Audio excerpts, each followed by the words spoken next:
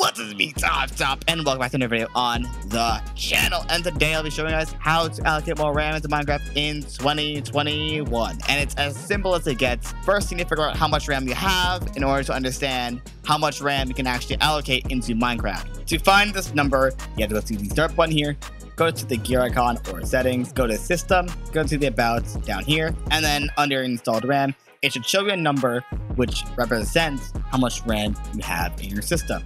And this is very important for the next step that we're going to be doing. Once you know that, you allocate, let's say you have 8 gigs, you allocate 4. If you have 16, allocate about 5 or 6, maybe even 7.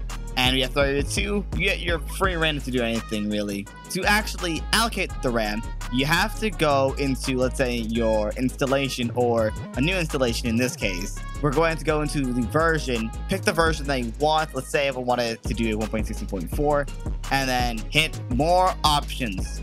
And then in the JVM arguments, this right here shows how much RAM you're allocating. Right now it's at 2 gigs at default, so you have to change it into the number of gigs you want to allocate. So I'm gonna allocate 6. Hit create, and in the play, you go over to that new thing that you created, the installation, and then there you go. See, that's basically it. It's as simple as that, and it's really easy.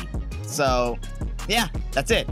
You can hit play, and the RAM will appear on the top, I believe, right of the F3 window. So, yeah, that's it. Thank you so much for watching, and I'll see you guys in the next video. Take care and goodbye!